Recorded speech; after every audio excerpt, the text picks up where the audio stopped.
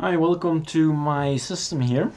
I've just installed VMware on my newest Linux Mint 18.1 Cinnamon. Yes, this is Linux Mint, guys. It's another, well, desktop tiling manager. It's something different. It works with a lot of shortcuts. I have 10 workspaces. Normally I have 2 monitors. So now my 10 workspaces are just on one. Otherwise we have 5 to the left, 5 to the right. And what is this movie about, this tutorial about?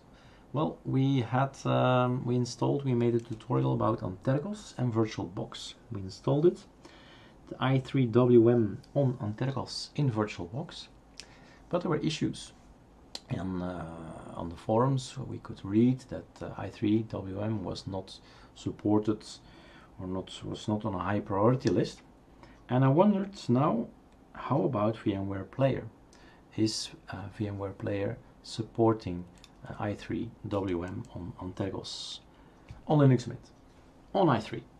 So that's what this thing is about. We just installed on the latest kernel, as you can see. We've installed VMware Player, that's working. It's on number 5 here, the workspace. And what we're going to do is we're going to install antergos and work with scripts online on Github from Erik Dubois, and we have a quick install. So I'm gonna do it from scratch. The movie before this is installing this thing here on the latest kernel, but maybe if you don't have the latest kernel, you don't have that issue. So starting this here is just VM Player. On top you see my menu, Windows D. And might be also a good idea to quickly get my screen key so you know what keyboards I am pressing. Voila, I have installed screen key, that's under here, show keys. So every time I change something here, I press something here. It's quite important if you want to run also something about i3. Okay, we have here this system. Create a new virtual machine, but I don't have an ISO yet, so I'm gonna go to my browser and say antergos ISO download. Will be probably good. And as you can see what I type, and I did a typo, but no problem. Google knows what I want. I've been here too often already, so I'm gonna do it with the torrent, which will be probably faster. Transmission, you agree, and say okay, open me this. Let's not waste time.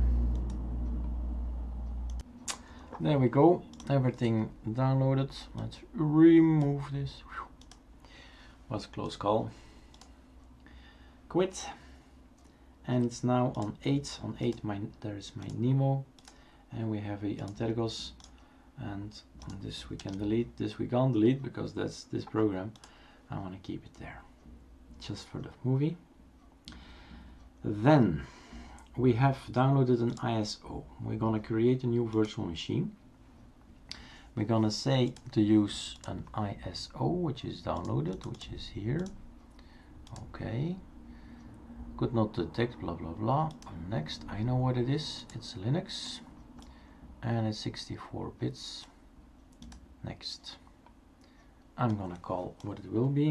It will be antergos i3. Get away. Voilà. Next, the maximum size in disk, I give him 30. Next, customize hardware. The memory I have 8 gigabytes. I'm gonna give him 4000, the half of it. I have 8 processors. I'm gonna give 4 to it and 1 for Linux Mint. And that's it. Finish, close, and we're off. So remember the reason why I'm doing this. I just want to know if the resolution is any better than VirtualBox if you install the WM i3 of i3wm tiling manager. Okay, let's spare some time. And we're off. We don't want to try it, we want to install it. We're going for English, and we want English from United Kingdom, doesn't really matter. United States, doesn't really matter. He knows I'm in Brussels, but he doesn't know my keyboard. Let's help him with that. I definitely want my Azerty. And now we have 1, 2, 3, 4, 5, 6 choices, so it's incredible. Just one CD, and out of the box you get 6 desktop environments. You don't have to figure anything out, just click and you have it. But I want to figure stuff out, so I want to have a base installation and then install i3 on it. Don't need an Apache or any of the likes, so I'm just gonna take these two. Oh, sorry, yeah, 2, 3, 4, I know, these 4. And next one, yes, I know. We're gonna erase everything with a VMware machine. What do we care? No danger. My name is Erik, welcome. And this is antergos i3. The 3 is not active yet, numlock. i3. This is my, oops, my name, my password, and the password is too short. And now we are again pausing the movie.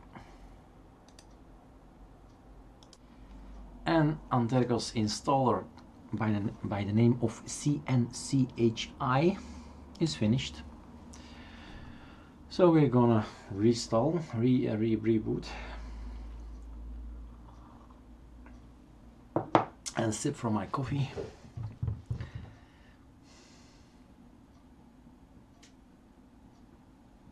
And there we are, in no man's land. So you log in. That's it.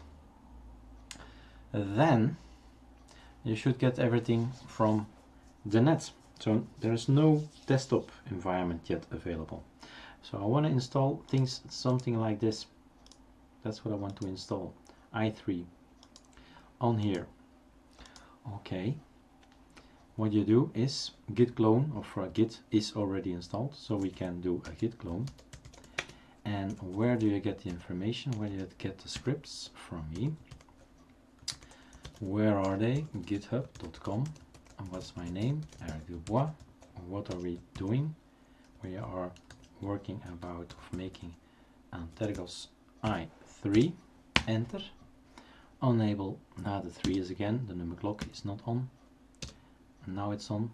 Oops. Again, let's do it like so. Unable to access, blah blah blah. What did I miss? Could not resolve. Could not resolve. So you're gonna ping to no pinging here. So you do sudo system control. So VirtualBox found the Ethernet immediately, and here it's not. Interesting. Okay, so enable. What should we enable? We should enable the, let's see if the network thingy is there. No, DHCP. Yeah, that's available. Service. I'm gonna enable this. So create a symlink, fine, it's enabled, that means it's not started, so I'm gonna start it now. And now, let's ping again, arrow up, ping telnet.pe, not found. Start, that's okay. Let's ask the IP address.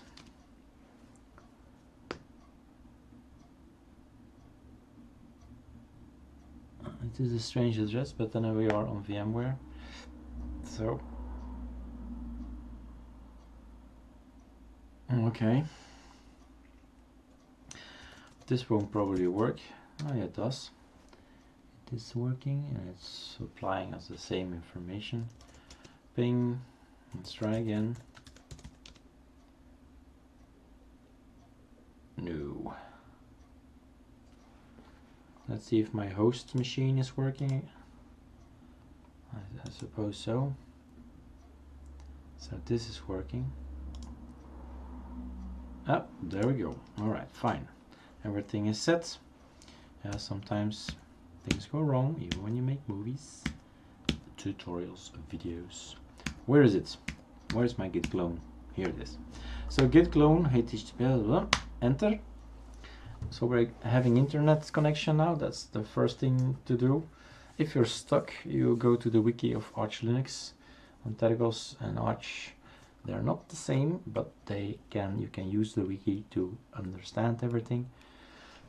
They are similar and they work on the same Arch programs, applications, software. Now we have something on our machine. We have a folder antergos i3. We're gonna move it. We're gonna move this thing to a home directory in a special hidden folder, and we're gonna make i3 in .config. So that's created. We've created a directory and we're gonna move there as well. So cd, everything is being moved to that location and we are gonna move with it, and let's move straight away into the installation folder. So these are the things we want to run, all the scripts, not so many, and this doesn't show the first one we have to run, so we have to know some other stuff. ls-al is a nice one, and aux is a nice one. Even now, oh yeah, you see it already. So you have to start with the 10, 010, 020, 030, 040, 050. But even if you have problems, you can do a piping, which is this, like so, and then you can press spacebar and the Q to stop it. So we're back at the prompt, and now we're gonna run some scripts. It's going to install the fastest antergos mirrors there are, so we're going to do a test, and I'm gonna ping it and see if who's the fastest around there, and I'm gonna make a list. And you see I've put the text, be patient, so you might think your machine is broken. It's not. Then the two. I have two lines. I have a line for me, for Belgium. I am living in Belgium, so I've made a line in there to check for all the servers here, Netherlands, UK, France, Germany, around us. Huh? So I'm going to use this one. You choose the other one. Same applies here. It's going to check all the Arch Linux servers. So there are two servers we're getting our packages from Antergos. Some specifics programs are coming from there, and others, the bulk, maybe 90, maybe 95%, is just coming from Arch servers. All right, so arrow up, we were at 20, 03. Xorg is our video or our server that's going to supply the images, that's going to supply the desktop, the wallpapers, everything. So what we're gonna see. And then 04. Packer is the program I use to get the AUR packages, so the packages that coming from the Arch user repository, that's the name. And then 05. This is the thing we need. So this is i3. Google it. They have a home page. Don't really know again what it is. I think it ends in .org, i3wm.org, my guess. Nothing available here to really check it quickly. But that's it. And well, we're gonna save us some time since it's gonna load everything. In the meantime, I had some time to check. It's indeed i3wm.org, where you can find every information on i3.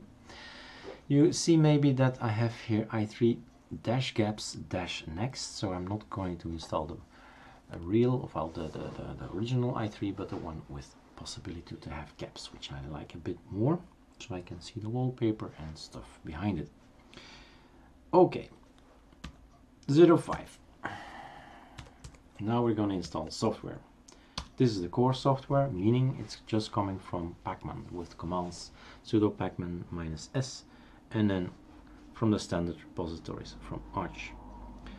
The next one is coming from the AUR, the Arch user repository. So this is the normal stuff like GIMP, Inkscape, let's see, Conky is installing, Darktable is installing, what else, Evolution, Mozilla Firefox is installed, and maybe we can save some time again. Okay, so this one finished. 100. Let's go to 200. Like I said, it's programs coming from AUR. I want Dropbox and InSync and stuff like that to be installed. Spotify as well. Sublime Text is in there, and something to, yeah, my Canon printer as well. Doesn't matter if you install it and you don't have the Canon printer. It's not that big. It's just a few files to speak to the printer, so that's not an issue. InSync is a sort of Google Drive synchronizer. You can use it for free for 14 days, and afterwards I thought, well, since, well, I saw the benefit in it, so I bought it. Peak, Spotify,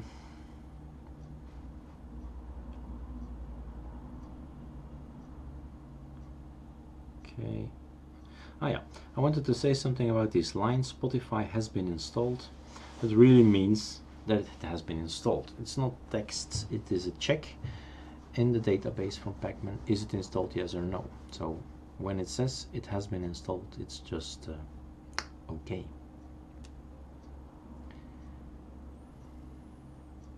Let's spare some time. All right, let's go to 300. 300 is the beautify script, meaning there's no fun in looking at a boring desktop. So nice icons, nice themes, nice cursors, maybe blank and all that. Are we already full out of space? It's probably, that's possible. Gave 30 gigabytes, maybe it's not enough.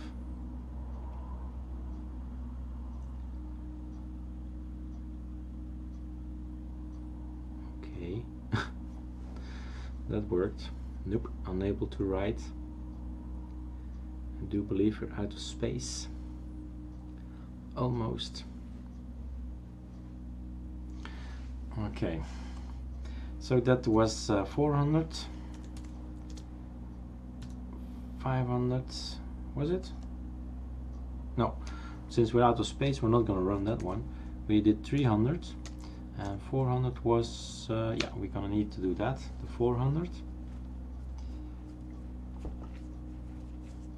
So distro specific stuff for i3. This, well, what is this again? Ah, SMB. So sharing across network. And this one is an issue. So the passive tray is okay, is great, but he has two versions inside of it, so it clashes. So what you do, you run it again, and like you see, everything is skipped. So the scripts check if it's already installed, and if it is already installed, it doesn't do anything. And like you see, the player CTL is now running just great, and it's compiling. So the 400 has to be run twice.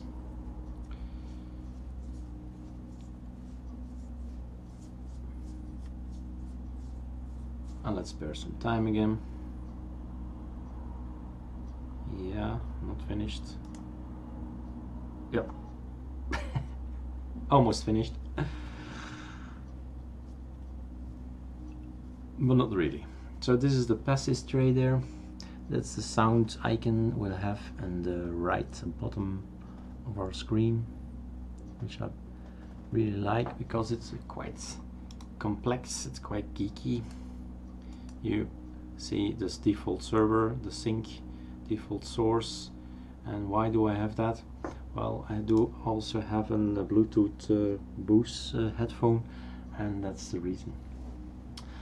Alright, so that's done. So 400, and then we go to 500. We're gonna skip 500 and we're gonna use 600. We really need to install the 600 because that's the one that's going to install all the elements.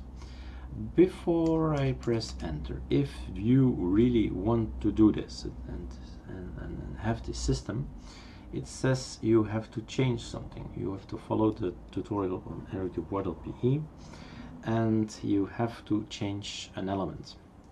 So let's do it, show you, not do it, but show you.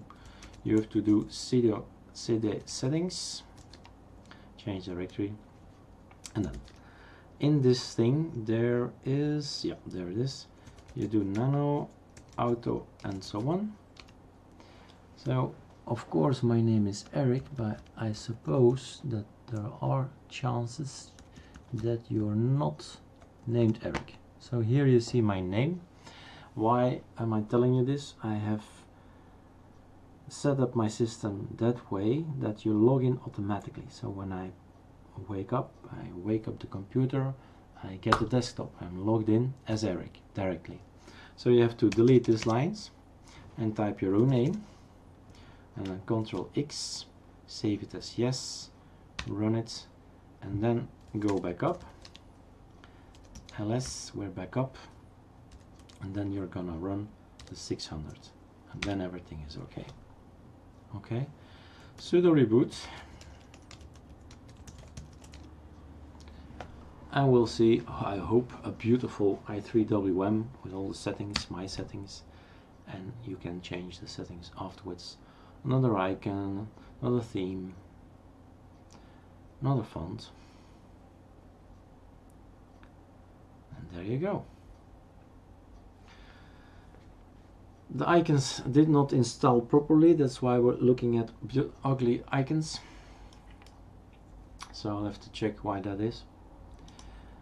And that's variety that's popping up. Let's close it. We want to close this as well. Which program is this? Preferences. That's Firefox. Okay. Close tab. Close tab. Well, so 1, 2, 8, Windows Shift Q, deleting this as well. Spotify is installed, everything is launching. So that's normal. What I wanted to do is see if we can get a better machine. So the question is, can we change it so we have a better size? I guess we cannot, not in this matter that we can change anything here. What we have to do, we can change it here. We could try that. So we're gonna try this first and then go inside the system. We're gonna log off, power off again. So power off guest, or we can do it inside here. Windows pause break, Shift S is going to shut down our i3wm, and then we're going to look to our VMware player, which we do not have anymore. Nope. So let's go to here. Why is it not showing my keys anymore? It stopped showing my keys, I think. Windows D, VM player, and let's see if we can change anything. So virtual machine settings, display, specify. I have one monitor and I hope to be able to run this one. Save and see if we can get i3wm at a convenient resolution we're happy with in order to make tutorials.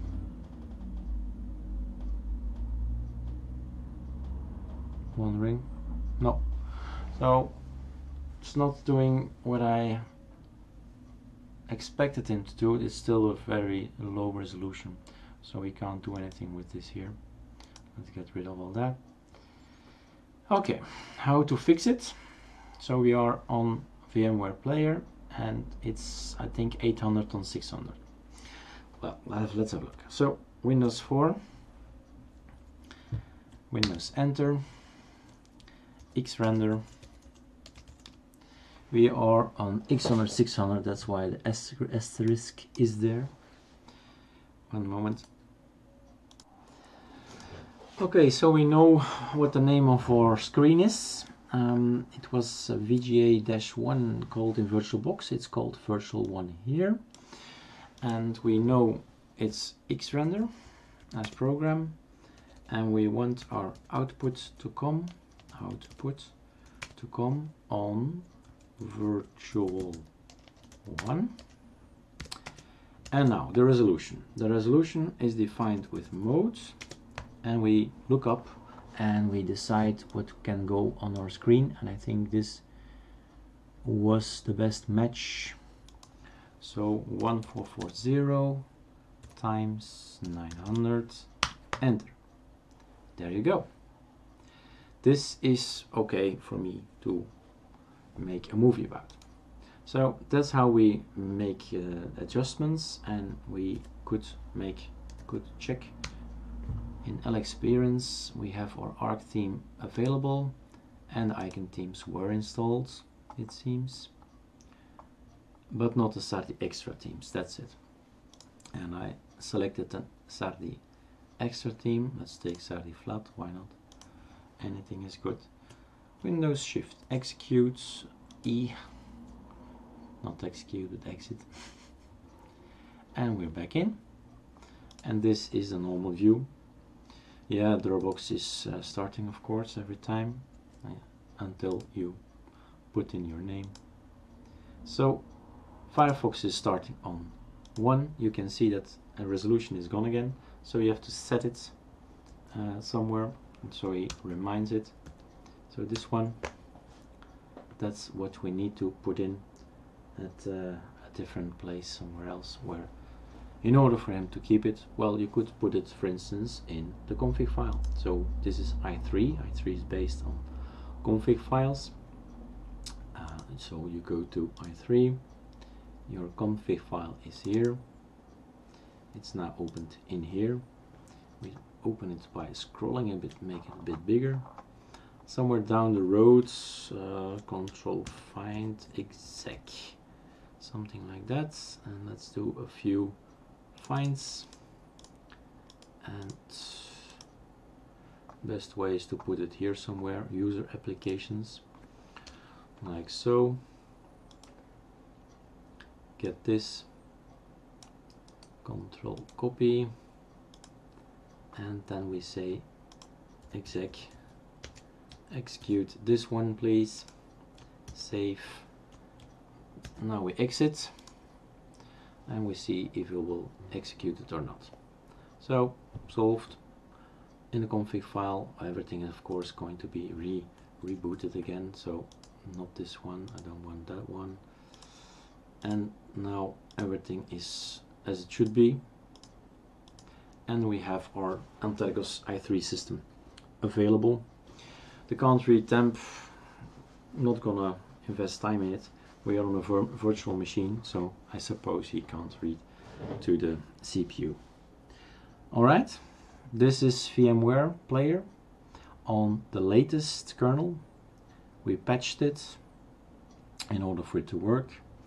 There were some issues with the network card in startup, so we had to do the sudo system control DHCPD service. We enabled it and started, and then we have now a system on our system. Have fun.